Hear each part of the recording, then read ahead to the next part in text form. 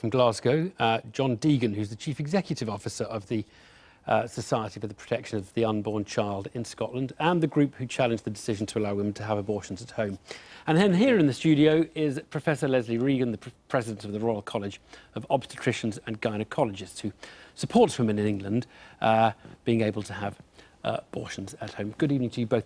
Leslie Regan, is this an important legal milestone as far as you're concerned? I think it's a very important step forward, because I hope that what we will now see is that our own Secretary of State in England, Matthew Hancock, will follow the example of both Scotland and Wales and allow women the same dignity and compassionate care by allowing them to complete the medical abortion in their own home. Right.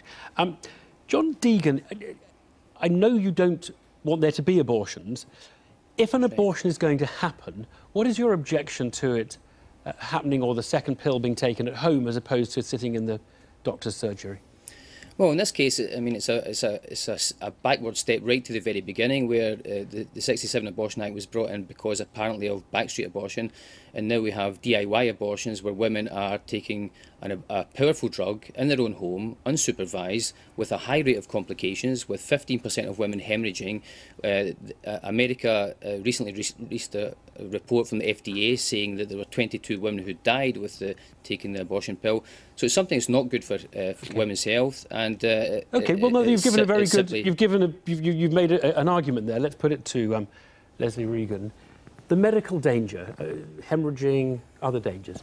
Well, we've got good evidence from Scotland. We've got good evidence from France and Sweden that there isn't any increase in medical complications, or complications per se, when women take abortion pills at home.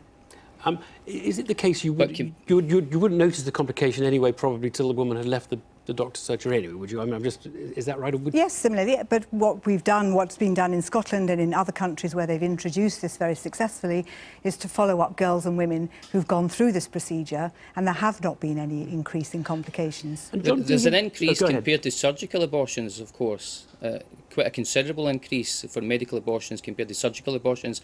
And some of the studies have shown that 50% of women need surgical intervention after taking the abortion pill. So women are being told that this is safe and simple, and it's simply not true. It's an embodiment of the principles of healthcare, which are about preserving health, not inflicting But sorry, you're arguing against medical abortion, but this isn't an argument about medical abortion. It's an argument about whether the medical abortion is 2 trips to the doctor or 1 trip to the doctor. It's about encouraging medical abortion and telling women that it's safe and simple, and that's simply not the case. So are there more medical abortions, Leslie Regan, if you have the provision of being able to finish it at home as opposed to have to stay in the doctor's? Because if someone says, I don't want medical abortions, then maybe they're right to say we should make it a bit more difficult to have a medical abortion. There is no evidence to show or to support John Deighan's comment that it increases the number of abortions.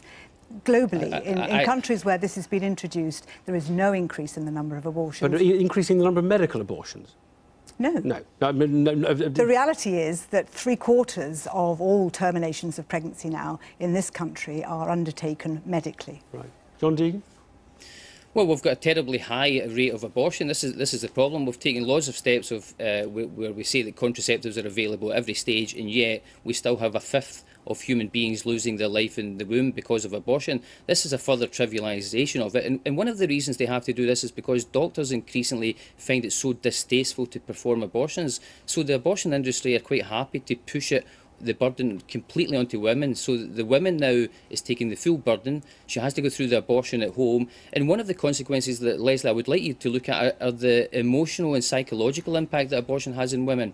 The other dimension that we would like people to look at is the coercion. If you can say to women, this is a simple and safe thing for you to do, it's very easy for others, when there's an inconvenient pregnancy, to put the pressure on the woman for her to go forward for an abortion. But you made a lot of points there, but again, John Deighan, aren't you relitigating an argument about abortion? And basically, you're just saying you want abortion to be inconvenient rather than convenient, or you want it to be horrible, surgical and unpleasant rather than quick. No, isn't that just the summary of your argument there? Abortion is unpleasant. I mean, we heard the woman in your package said that it was a very unpleasant experience. What I'm saying is you're pushing more women to go through that experience. We're trivialising it, telling them it's safe and simple. When we have a 50% complication rate, we have 15% of women having heavy hemorrhaging. This is not something safe and simple.